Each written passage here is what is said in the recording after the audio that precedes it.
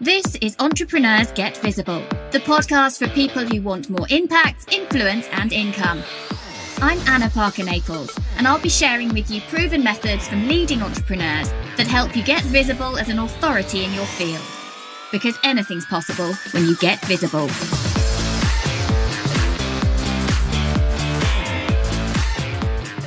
Hey, and welcome to Entrepreneurs Get Visible. Today I want to share with you why I am prioritising networking off the online space, why that's going on for me, and the results that I'm seeing as a result of me prioritising, building, growing, connecting with people who are not in what has become a rather overcrowded marketplace in the online space. First of all, I got a little bit tired of all of it last year. And I was seeing so many people behaving badly, and it didn't sit right with me. It didn't sit right with how I think we should be treating clients. It doesn't sit right with how I want to show up in the world. And I was thinking, is this even what I want anymore? I feel like I've gone through a major period of growth. And as I think about what I really want for myself and my business, I've been questioning some of the connections that I have in the online space, which led me to think, well, if I don't want to show up here online in the way that I have, what else is open to me? And I decided that I would systematically and intentionally build new relationships and new networking connections and new communities in other spaces that were not so heavily reliant on Instagram and what goes on in Facebook groups. And let me tell you, it's been really, really refreshing. This also, I think, comes for me as a result of that post-lockdown, post-COVID period, which feels like a hazy, uncomfortable memory now, where, we were all so isolated. And in those times, I was incredibly grateful for the fact that I was running an online business. But as I said, I think that there is some nastiness behind the scenes that I don't really like, and it doesn't represent who I am and how I want to be. If you've been following my story, you will know that I am in the middle of writing a novel that I have big plans for.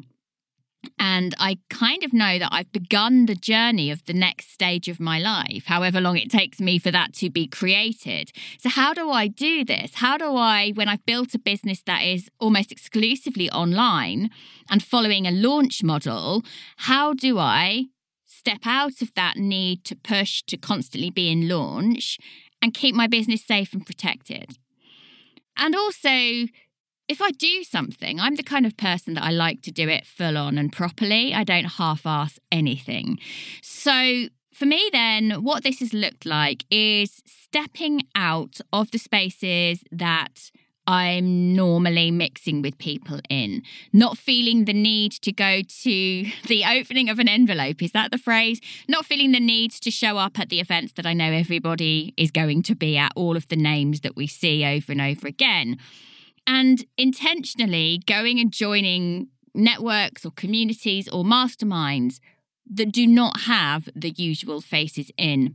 And the people particularly that are known for the drama, or are connected with the people that are known for the drama, because I just don't want that in my life. It's so unpleasant.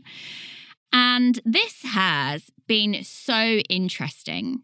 Not only has it reminded me how big the world is, but it's also reminded me that you can be visible, bearing in mind that is the name of this podcast, you can be visible without having to constantly be on social media. And when you get out and meet the right caliber of people, and I think that's important when you're thinking about where you want to network, that you're really thinking about the level of expertise that you want to be in the room with, then you can be visible by sharing your story, by genuinely meeting people, actually listening to them, actually engaging, and following up afterwards. I, for example, I was invited for a business networking meal about 2 weeks ago, and I was the youngest in the room by about 15 years, which was a little bit strange, seeing as my kids constantly tell me that I'm extremely old and boring. But it was really refreshing to be in a room of incredible business owners who still valued the old-fashioned methods of communicating, connecting and building a sense of community. And it really made me realise that I have been, or allowed myself to be sucked into this vacuum almost in the online space, and there is so much beyond. And what I found really interesting for myself is to switch off from that need to be in constant launch and potentially emulating other people's success, and really dive down into what is it I want? I want to be the person on everybody's lips that is recommended for podcasting and audio at this stage in my life. But I am, as I said, I'm already moving somewhere else. I'm creating the next evolution of me. And what I found incredible is that from this one dinner, where I didn't even manage to speak directly to everyone in the room, but it was a really small group of people, I have already got 4 clients, new clients, and they weren't the people in the room. They were people they recommended and referred to me because they'd heard my story, they'd met me, they'd touched me, they'd shake my hand. That's how I mean they touched me, by the way. And it was just incredible to see how quickly that knock-on effect can happen. Now, the follow-on of the sales, for example, if I had gone for a launch strategy for a lower-end product, it would have taken a shed load of work for that to happen. And so if you are like me and you've grown a little bit weary of all the drama, if you're not liking it and it's not feeling comfortable for you, I'm giving you permission to think about other ways to get visible. And when I think about it, in terms of my audiobook and voiceover career, this is how I did it. I went out and I met people, and I met them for lunch. I met them for dinner. I showed up at conferences. I made sure I was in the room when interesting conversations were happening. So this is something you can add to your toolbox now that we are able to get out and about.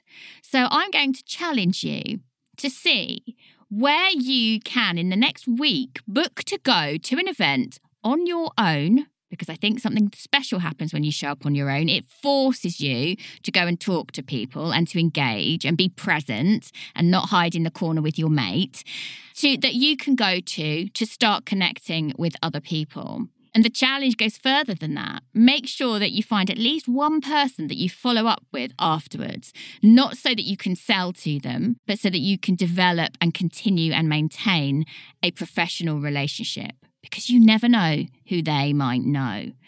So I would love to hear from you if this is something that you are also seeing, that it's time to break out of just the online space. Love to know about that. So maybe DM me on Instagram and tell me that you've listened today.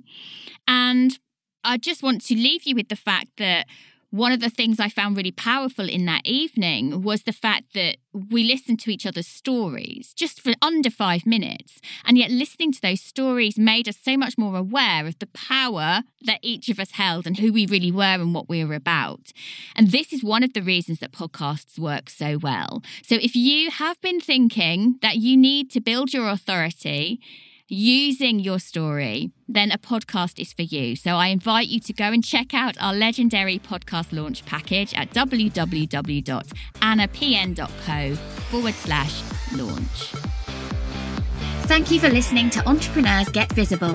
To get your free checklist on how to raise your profile and to find out about our community, go to annaparker-naples.co.uk/get visible.